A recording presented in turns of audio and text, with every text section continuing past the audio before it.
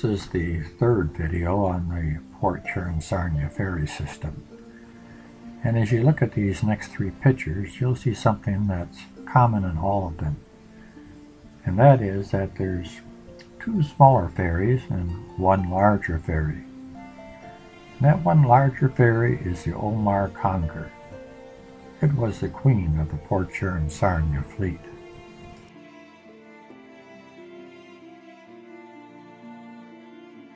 This is the way it was described in 1882.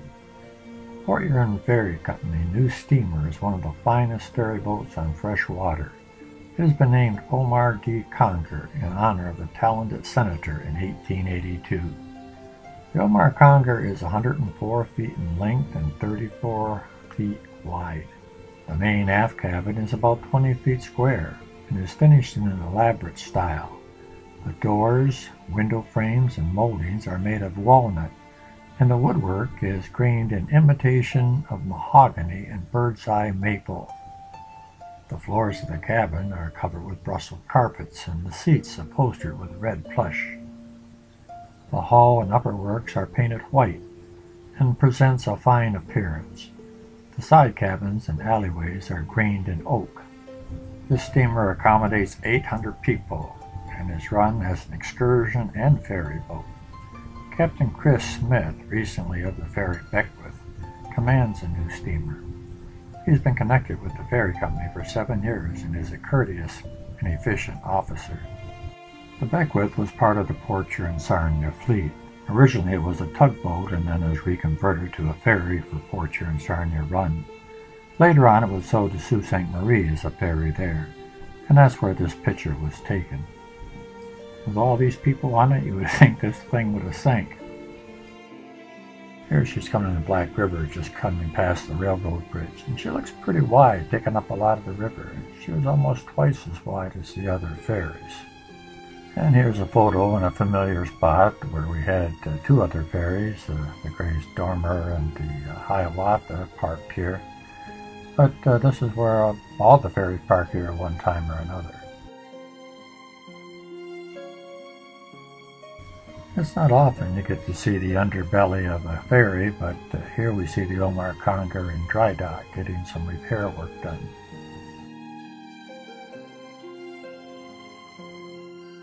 Here we see the Conger coming into the Sarnia dock. And this is a little bit more of an aerial view, but we can see her pretty well here. And then this was a postcard, shows the Conger leaving the Sarnia dock. You remember in our last video we talked about that hill coming up from the dock shown here. But this next picture shows what it looks like today, or at least when this picture was taken. It's a fairly current picture. This picture is similar to the one that we saw when the Hiawatha was docked here at Stag Island. This is the Conger docked here. And you can see it seems like there's always a lineup coming or going from the Conger or from whatever ferry it was. I also noticed the canopy that they had for sun protection on the second deck and the bow. I think the Conger would have been one of the favorite excursion boats because it was large and roomy and it was also fast. Here we see her on an excursion to Wallaceburg.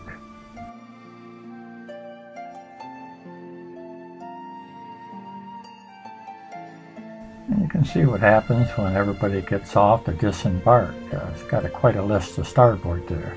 This picture was taken at Wapu Island. I think this little boat here is interesting. They're really tearing up the place. Everybody seems to have their hats on though, except this brave lady on the very top deck. She's out there like the Statue of Liberty. Here we see her coming back from the Sarnia Run, crossing paths with a little Gray Stormer. The ferries ran year-round unless, of course, like this picture here, you had an ice jam and they were iced in. Whenever they could, they made it across. Here it seems like the Conger is trying to help this car ferry, probably trying to free it in the ice.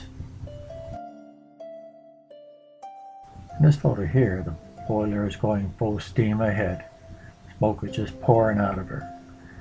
but it was that same boiler that would cause the death of the Omar Conger. It was a peaceful Sunday afternoon, March 26, 1922.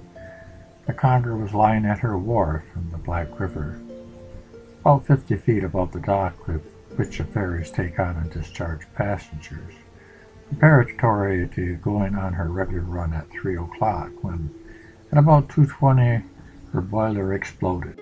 As a result of this explosion, the 4 members of the crew on board at the time were killed. Her upper works demolished, her hull badly damaged, and she sank at her dock in Black River, a total loss. One minute she looked like this, and the next minute she looked like this.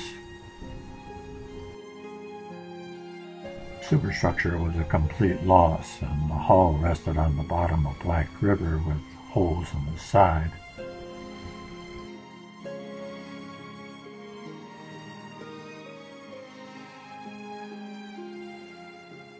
In this photograph, you can see W.J. Scott Contractor in the background, and in 1922 it was at 315 Quay Street, and Quay Street started at the river, so it gives you a pretty good idea where it was. Here we see a couple of fellows in a canoe checking the Conger out. The force of the explosion was such that the entire boiler was lifted out of the vessel and dropped, practically intact except as split by the explosion, on the roof of a house some 200 feet away on the other side of Quay. Fortunately, the whole family was at the movies that afternoon and escaped injury.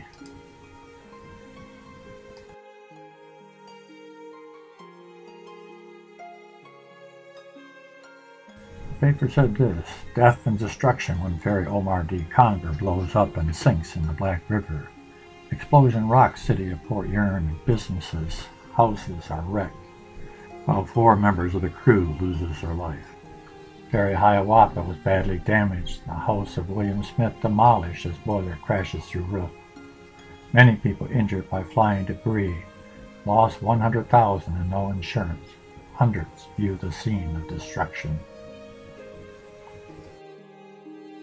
Telegraph poles along Quay were blown over. Business windows were damaged and broken all the way from Military to Huron Avenue. 5 of the most seriously injured had been attending a memorial service at the Falk Funeral Home on Military Street. The boat's 200-pound radiator tore through the walls of the crowded chapel. Another piece of debris, a davit that holds the lifeboats, went as far as Griswold to Peg Tire Company down near 4th and Griswold. And it's reported that he used that piece of debris to hang a sign for the next 20 years, Peg Tire right out front, with a davit holding it on. Henry McMorrin, former congressman and owner of the Port Huron and Sarnia Ferry Company, stood on the ferry dock Sunday afternoon, gazing at the wreck of the ferry Omar Conger, while men worked in vain to recover 2 other bodies. One body was located, well, actually 2 bodies were located on top of a coal pile near the Omar Conger. The other 2, they had to send a diver down to locate the bodies and bring them up.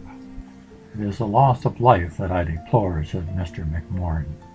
Those men who are gone were faithful men.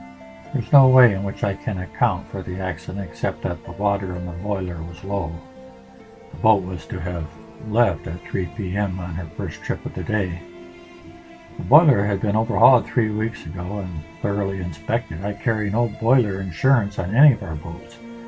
Therefore, the Conger is a total loss to me. The loss would not bother me. It is the loss of life that I deplore. It was a terrible tragedy. In this photograph here, you can see part of the cabin with the windowsills still intact, but the window's gone for sure. There's 2 of them there. And the other debris that you see around the site of the Conger. In this photograph here, we get a good look at the stern of the Hiawatha, the ferry that was just in front of the Conger. And you can see the destruction that took its toll on the Hiawatha as well, especially on that second deck. It was almost a tragedy in my own family as well. My grandfather, William Hunt, was a crew member of the Conger. and he was scheduled to work that shift, but they switched shifts for some reason. And he was home when that Conker exploded, and he should have been on the Conker. My grandmother said that it was so fortunate, it's terrible that the other man lost his life, but at the time she had 4 children, and she didn't know what she would have done if he would have lost his life.